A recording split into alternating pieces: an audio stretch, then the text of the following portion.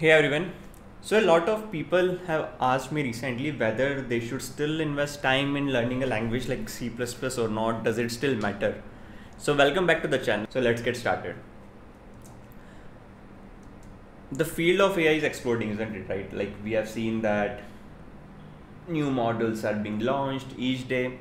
We are seeing massive data sets being crunched, incredibly complex neural networks, LLMs being trained, and there's a surge in real-time applications like autonomous vehicles, advanced robotics. All of this comes with a real cost, which is computational power and efficient resource utilization. From a end user perspective, this might not be super important, but from an engineering perspective, something like a computational power is really where some of the times bottleneck comes in innovation, because hey, you don't have enough computational power, or you don't, even if you have the computational power, you need to do efficient resource utilization, right? So here is where C++ steps into the spotlight. Unlike some high level languages, C++ gives developers incredibly fine grained control over memory management, and it allows for highly optimized code that minimizes overhead and maximizes efficiency.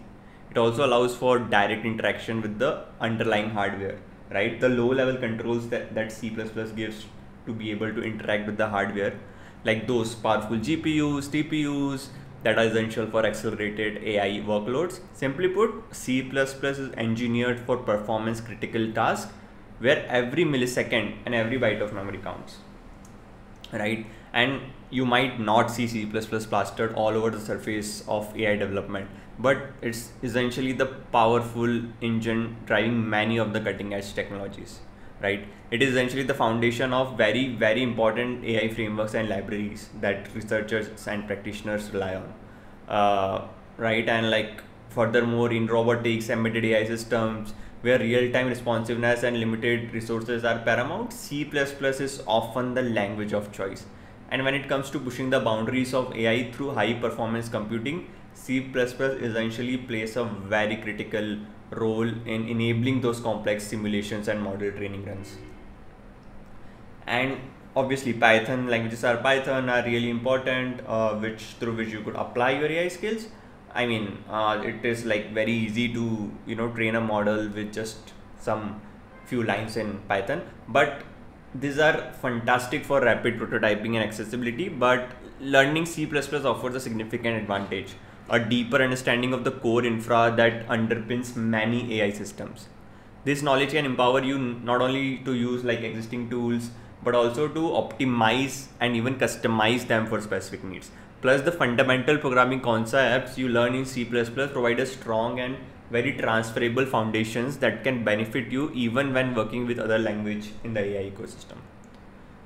So looking ahead, the trend is clear. Models will become even larger, applications will demand even faster processing, and integration with specialized AI hardware will become incredibly crucial.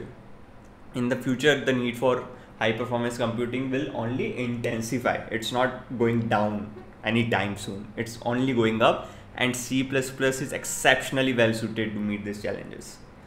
It is essentially very vital skill for anyone looking to not just practice or participate in the AI revolution, but also to actively shape its future and push the very boundary of what's possible. So there you have it, why C++ continues to be a powerful and essential language in the age of AI.